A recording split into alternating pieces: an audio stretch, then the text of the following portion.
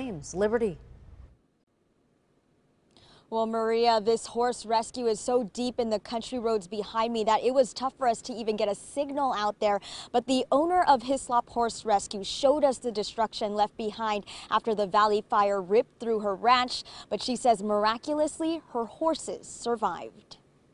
Hislop Horse Rescue was once a sanctuary for beaten, abused, and starving horses to live a better life. But now that sanctuary is all but gone. Now it's just ash. It's so sad. It was one of the scariest things that we've ever been through. The flames ripped through more than 8 sheds here full of medication, feed, and other equipment. Even cars and trailer homes for their volunteers have now turned to ash. My shed alone there was probably about $10,000 worth of tack and medications, feed, everything inside, and it's just all gone. Patty Hislop suffers from multiple sclerosis that left her paralyzed at one point, and she credits her horses for bringing her new life.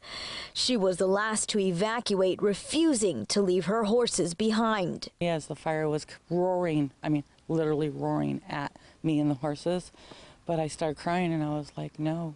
I'm not leaving my horses behind. They're scared. Oh, sorry.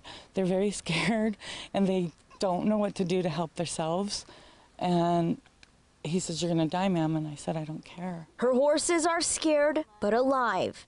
And Patty says even a devastating fire won't stop her from saving more. Picturing when I saw those 100-foot flames coming at us was that we were going to have I was going to come back the next day to dead horses or severely burnt horses. And if they had died, I think I would have died with them. My heart would have just broke. But thankfully that did not happen, and friends and family have been raising money for the horse rescue on GoFundMe. Right now they say they need golf carts, medication, and tack for those horses. To learn how to donate, just head to our website at fox5sandiego.com. For now, live here in Hamul, Liberty Zabala, Fox